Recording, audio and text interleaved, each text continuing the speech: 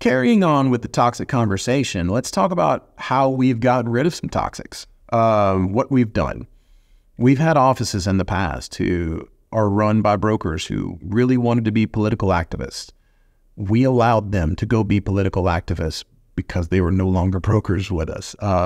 We've had agents who decide that they want to come on and not take phone calls from their clients, and they want to be limited service, and they want to deviate from our model, and they want to do all this stuff. So guess what? We fired them.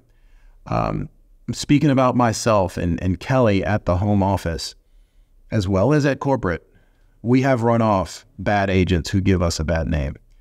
We have run off franchisees who give us a bad name. And when you think about those things, it's important. This is people's livelihoods. Most of our franchisees and owners and agents, they got kids. I mean, some of them got grandkids. You know, I don't want one rotten egg to be the thing that ruins the whole bunch of us.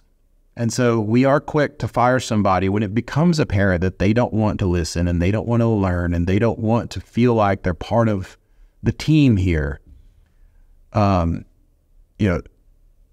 us offer something great to the public and something great to agents.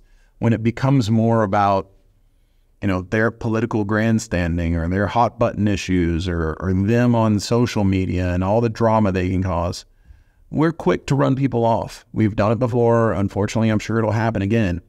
Don't be afraid to do the same. But I think when you stop and think about it, as long as you're not one of those people, you probably should get the warm and fuzzies realizing, hey, before they allow somebody to pull down everything that we've all built, they'll cut them loose. And we have, and we will, because for our good franchisees who just want to be good people and grow an office and take care of their clients and take care of their agents, and for our agents looking to do the same thing with their team or with their clients, we are not going to let any toxic people ruin that for them. It's not something we can fathom. So we're going to take care of the toxics that we can. You do the same with your office. You do the same with your clients, and we're all going to be happier because of it.